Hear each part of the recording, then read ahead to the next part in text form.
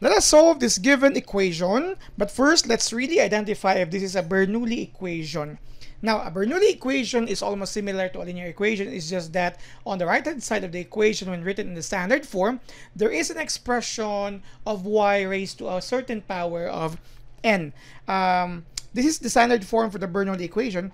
The derivative of y over derivative with respect to x plus p of xy is equal to f of x, and this time you have y to the power of n. And we cannot remove that y to the power of n. That's why we're going to use here the concepts necessary in solving the Bernoulli equation. So let's see if this is really a Bernoulli equation. Let's multiply all sides by 1 over x so that our first term here will only be dy over dx in the standard form. This will be cancelled, so that will become dy over dx plus, since you're multiplying 1 over x, you will have 1 over x here, y, plus, equal to, the x squared here will be removed, so you will have x to the times y to the power of 2, or y squared. This is really a Bernoulli equation because you could see here an expression of y to the power n, where n is equal to 2. Okay, and take note that your n here should not be 0, because if it's 0, it's just simply a linear equation.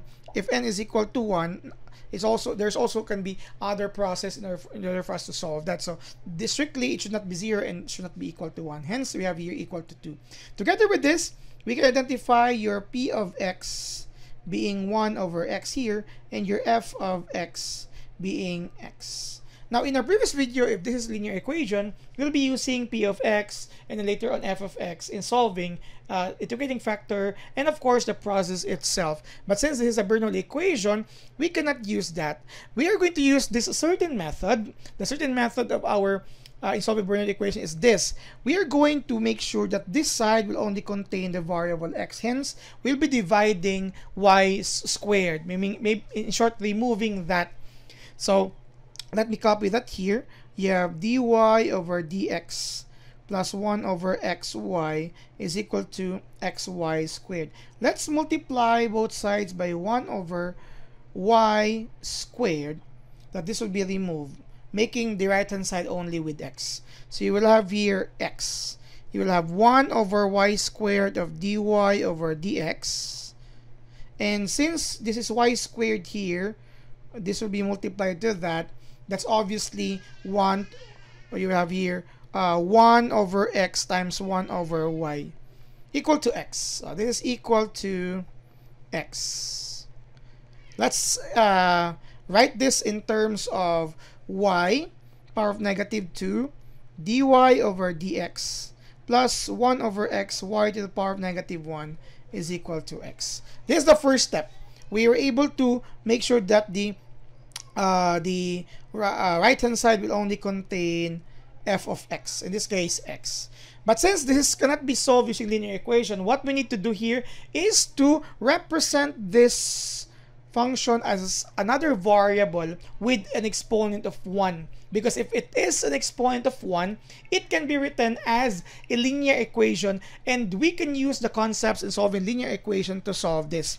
So this is the next thing that will happen. Let z be equal to y to the power of 1. Okay, so this would mean this form here, you will have plus 1 over x z equal to x. So we are now almost there, getting the equivalent linear equation in terms of z instead of y. Now we have this other expression here, so let's also come up with the derivative of this representation. The derivative of that is negative 1 y to the power of negative 2 dy. In short, this is equal to negative y power of negative 2 dy. dy is here, y to the power of negative 2 is here, but since it is negative, that would mean this entire expression is negative of dz, because this is d of z, right?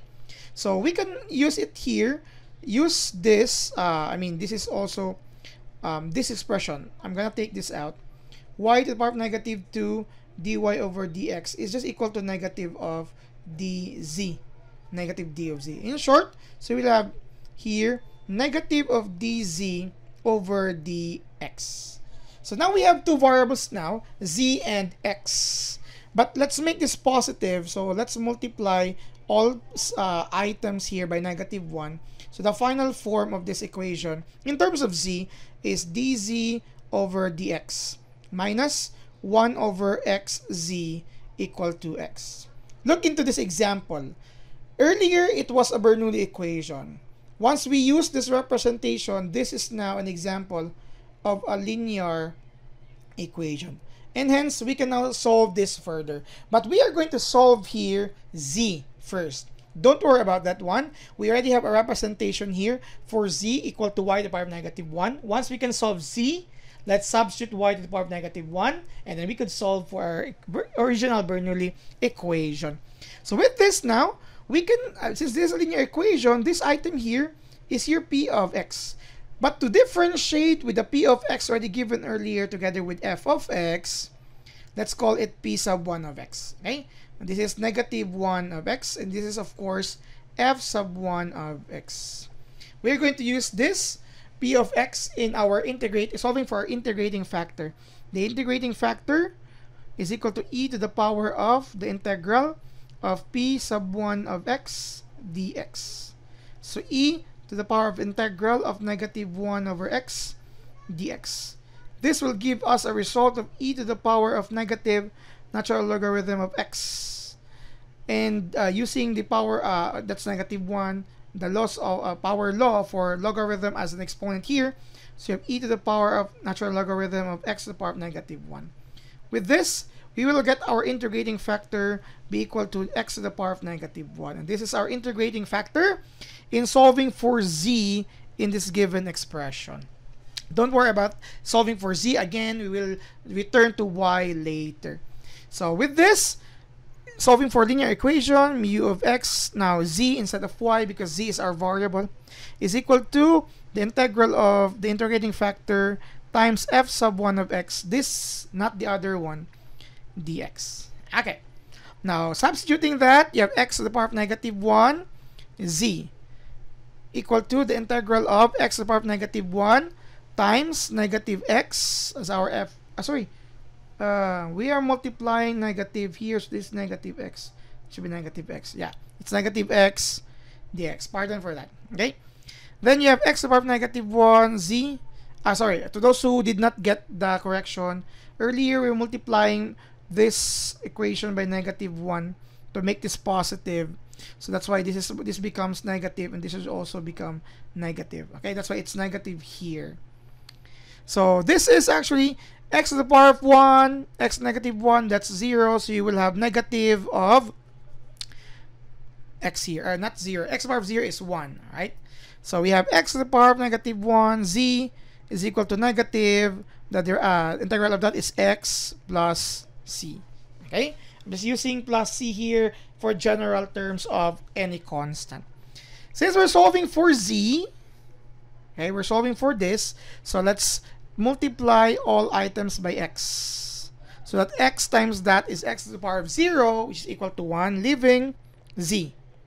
So we have negative x times x is x squared plus c x. Now we are done solving for z. But it's not z that we're looking for. We're solving for this Bernoulli equation. Hence, we would like to have an expression in terms of y equal to something. But there is a representation earlier for z being y to the power of -1. So by doing that, since z is equal to y to the power of -1, so you have y to the power of -1 equal to -x squared plus cx. That's 1 over y equal to -x squared plus cx. And reciprocating this, y is equal to 1 over x squared, -x squared plus cx. This is now the solution of the original Bernoulli equation. We're able to use the concepts of linear equation once we're able to emphasize representations in terms of another variable, reaching a linear equation standard form. So again, the solution is equal to 1 over -x squared plus cx. That's the solution for this given Bernoulli equation. Thank you very much for watching.